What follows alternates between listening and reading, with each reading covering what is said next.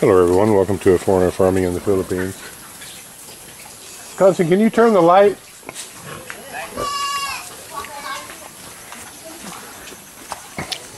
It's getting close to being late, but I wanted to do a update video on the piggery. I haven't done one for several days.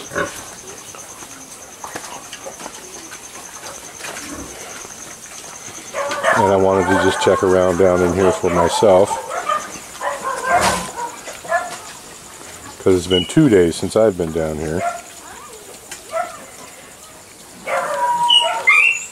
These little guys here are looking okay. These here are looking a little bit better than okay. They're looking great. Hey!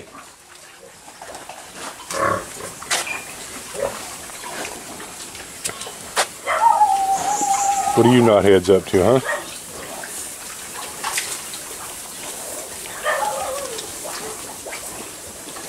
This bunch here is doing well. And Mitch's pigs. Now, as you can see, they're looking much better. Still looking a little thin. And this is the sow here that was down.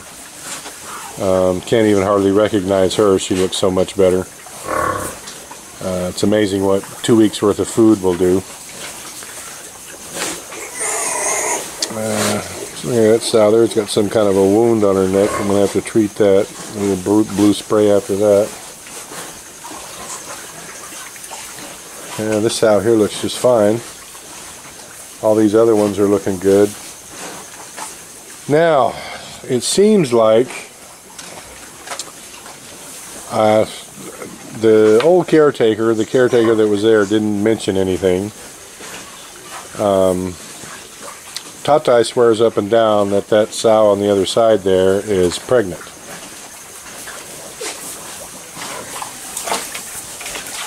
And she's in behind the skinny sow. I'm thinking, yeah, Tatai might be right.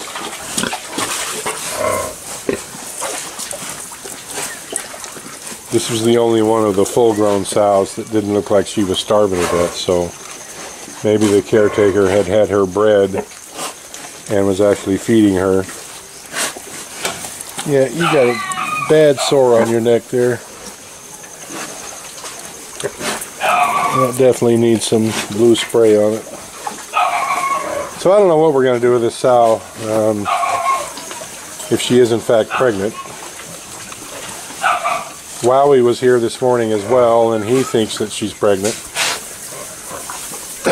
So it just goes against my, well, it just goes against what I believe to butcher a pregnant sow. I just won't do it. So I don't know. It's looking like we've only got 4 pigs for sale then. These guys, I talked to Mitch about it a couple days ago. Since we're having a hard time selling these pigs, Mitch has suggested that we just butcher them and donate them like we did some of our pigs when we couldn't sell them. That was 2 days ago. I asked him to give me a week to try to find him a buyer. Of course, Mitch is like everyone else. He needs money. I don't know what to do with that pregnant sow now. I don't want her butchered, so I may take her as well. So, but that means we've only got 4. Let's see. I think they're all sows, all little gilts. That might be a little sholt right there. I don't know. He won't turn around for me.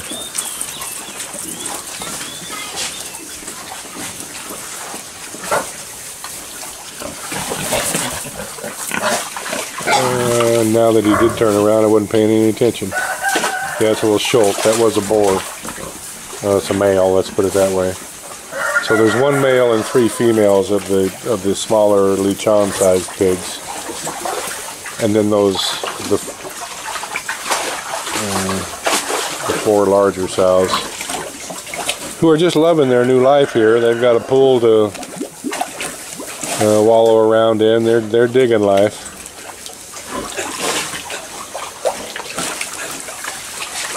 So I've got 5 days to find a buyer for those for Mitch, and then we might just give them away, I guess. I don't know what to tell them.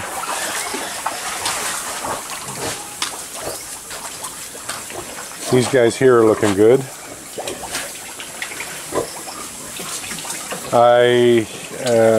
I'm not going to sell any more of these for 90 a kilo. I'm just going to hang on to them. We've got about another month here where we could have budget to feed them. 90 per kilo is just losing money. So we'll give it a month and hopefully things will turn around a bit. I'd love to go down and talk to somebody. I was talking to Wowie today, and his boss, the Uno distributor, took some pigs and just put them on a boat and sent them to Lausanne. And after everything was said and done, one of them died on the way because there was no tender that went with them. So there's nobody to watch them because nobody can go. You'd have to stay there. You'd have to be quarantined for 2 weeks. So when the boat arrived, the pigs would go one way and you'd go the other, and your way would be into quarantine. So anyway, one of those pigs died that he'd sent on the boat. And so, and he sent 50. So one of those pigs died, and after shipping and everything after everything was said and done, he broke even. So, because he wasn't getting a great price in Lausanne.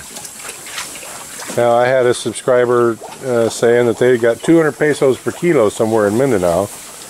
Yeah, I'd like to know where. He gave me his address. I don't know if that's because they have culled a lot of pigs in Mindanao. So maybe the price is that high there. It's definitely not that high here. But having said that, Wowie said that the way to go would be, because I was talking to him about what the government could do to intervene, the government in the Philippines could do to intervene to help out small and medium-sized pork producers, such as myself. Wowie said you just need to butcher them here, slaughter them here, put them on a refrigerated van, put the van on the ferry, and take them to whatever market that you were going to sell them in. I don't know what the price of pork is going for in a store in Mindanao. Maybe somebody in Davao who's watching this, they could leave a comment and tell me what the price of pork is in a store, or if they've heard what live weight pork is going for. There might be a way I could make that happen at some point. We really don't have anything that's we don't have anything that's market weight right now. And if we kept these, it would be 2.5 months until they were, possibly 3. I mean, these aren't the large white breed. They're not technically solely meat pigs. These are kind of a mixed batch. They're kind of like the Kabir. Kabir are neither layers nor meat chickens.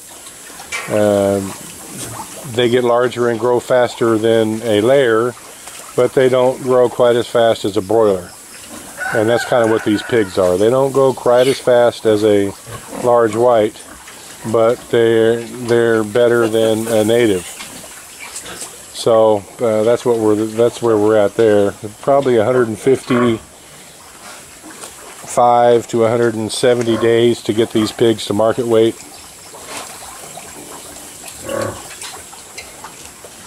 Whereas a large white would be 140 or so, 145, somewhere in there. Right, doggy? What?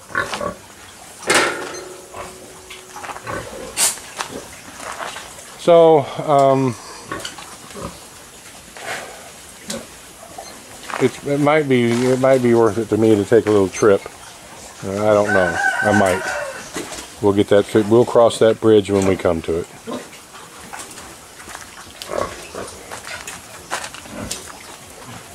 I want to go around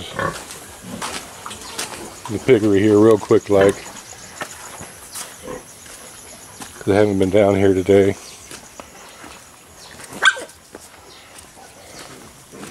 Seems like I'm just not having enough hours in the day anymore to focus on anything anymore, really.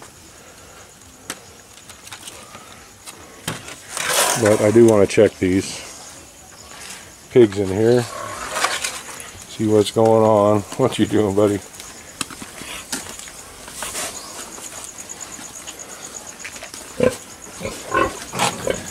How's your crew doing, Mama? Huh?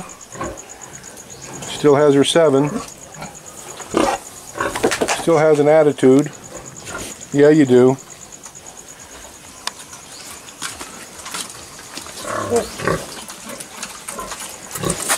I don't think you need any more rice hulls, son. I think you just need this pen cleaned out some.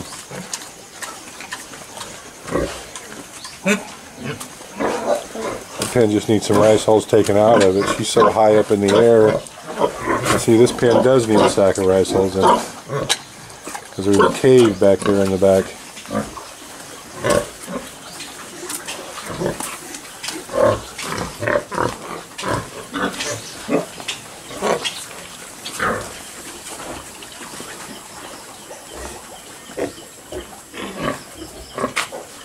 And this pen needs about 5 bags in it. Well, it looks like we're next week we're going to be going to get rice hulls again. What are you knotheads doing, huh?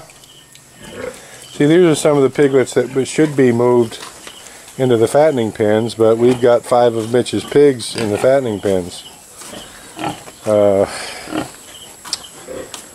And can't get them moved.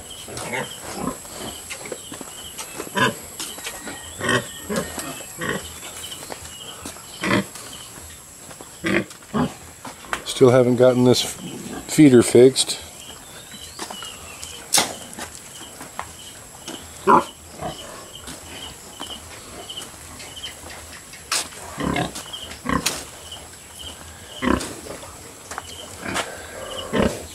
You're just a knothead. That's what it is with you.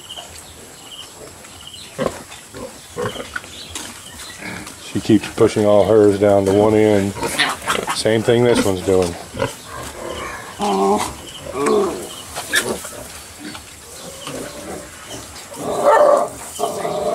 I'm only counting 6 piglets in there. So something's happened to another one. She had 8. Stepped on one the first day. And it's looking like she's stepped on another one, because I'm only counting 6. Yep.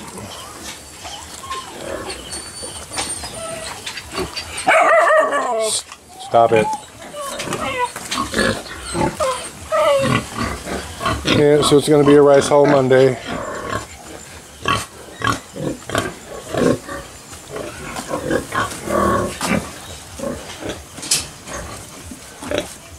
All right, Petunia.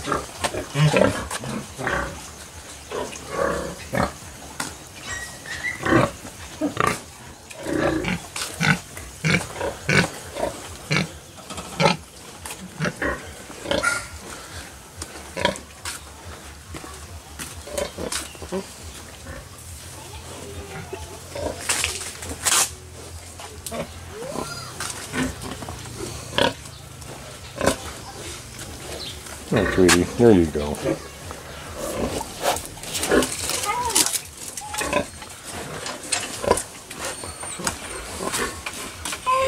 Well, everybody else is looking okay, except for the rice hull situation. Thank you, everyone. Please like, comment, share, and subscribe.